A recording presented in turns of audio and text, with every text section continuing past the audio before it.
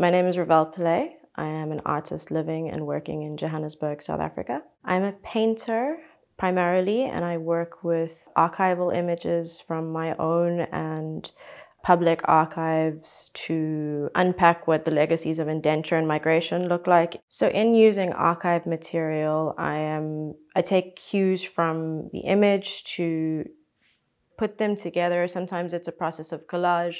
Other times it's about isolating certain images inside of a larger image or certain people or figures.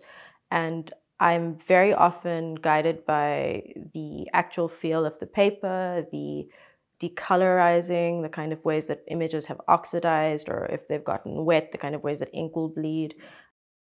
As part of my residency at Gasworks, I am working towards a body of work that will be shown at Chisenhall Gallery in 2023 as part of their commissions program. The way that I treat paint kind of stands in as history because as a descendant of indenture, I don't really have access to ideas of language or place or space. And so I think in painting, what I'm doing is imagining what this could be or reimagining